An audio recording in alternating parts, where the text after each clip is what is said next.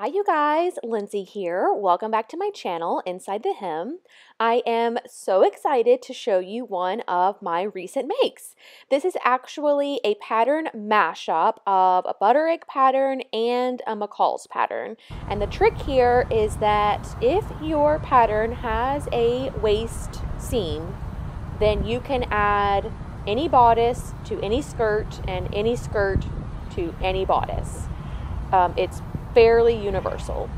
So for the bodice, I used Butterick 6449.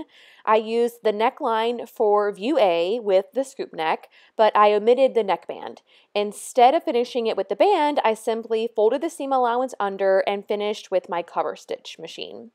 After attaching the waistband and the short sleeve from B6449, I added the skirt from McCall's 6955. The skirt is view C of this pattern, cut to the shorter length.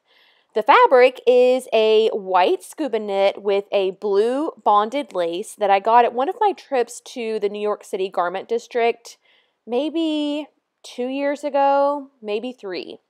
I'm trying to sew through my stash here lately, so it is a fairly older fabric. You would think that the scuba knit would be super stretchy, but the lace really restricts any movement of that fabric. I ended up having to add a side zipper after I realized I couldn't get it over my head without one.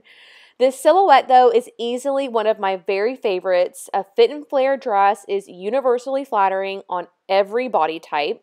The bodice's princess seams make it easier to fit lots of bust sizes, and the circle skirt hides anything that might be going on below the waist.